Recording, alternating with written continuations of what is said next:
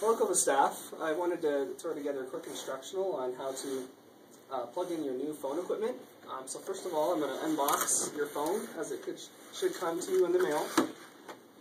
First in the box, you're going to find the phone station itself.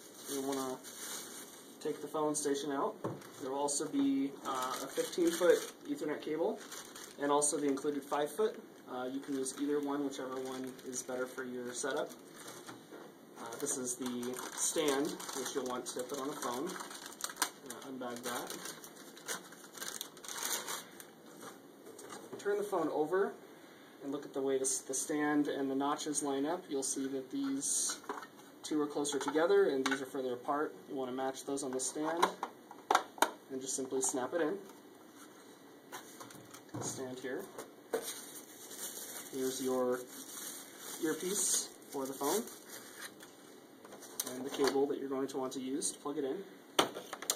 The long end of the cable is going to be plugged into the back of your phone itself, into the jack that has a phone symbol, handset symbol. Plug that in, and you can route the phone cable in here to make it nice. I'm not going to, so this is clear. And then on a phone, you want to plug this end of the cable into the phone itself. So just press that in. Now your phone is assembled. The other piece is this phone will need to be plugged into power, into a power outlet. So in this white box, you should find, there may not be a white box in yours, there's just going to be this adapter separately. So here's your adapter. I want to pull this out and this piece here. Oops. And this you're going to want to line up to where the grooves are sliding in this way. I'll clip right in. Untie this. Move this out of the way here. So this is your power adapter. So here's our power strip. I'm going to plug this in here. There we go. And on the back of your phone, you're going to want to plug your power in right here. Plug that in. Okay. So now the phone is plugged into power and it's assembled. The next step is we're going to want to connect it up to your internet connection because these phones work over the internet. So in this case, I'm going to go ahead and use the smaller cable because the phone is close to my modem and router. You should have a very similar setup at your home. For your internet, you're going to have a modem. If you have Comcast, it's going to be this Comcast modem here. If you have Quest or another provider, it's going to be a different modem. And then you may also have a wireless router, which would be something similar to this one here on top. So what you'll want to do is plug in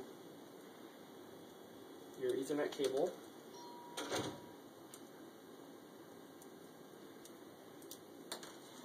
to the back of your phone first.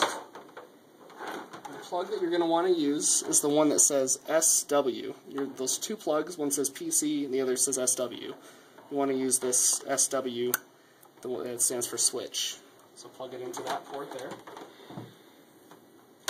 And then if you have a wireless router and you plug it into your wireless router, you most likely will have up to 4 ports on the back. So you can plug it into any one of these 4 ports. If you're plugging it into a modem that has ports on it like this, you can also plug it into any one of those 4 ports.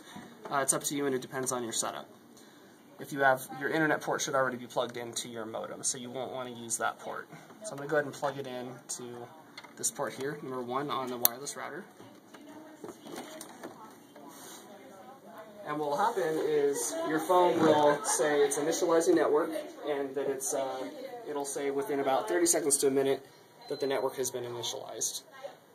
This setup is not actually live, so I'm going to plug it into our live setup here at the office just so you can see what that looks like.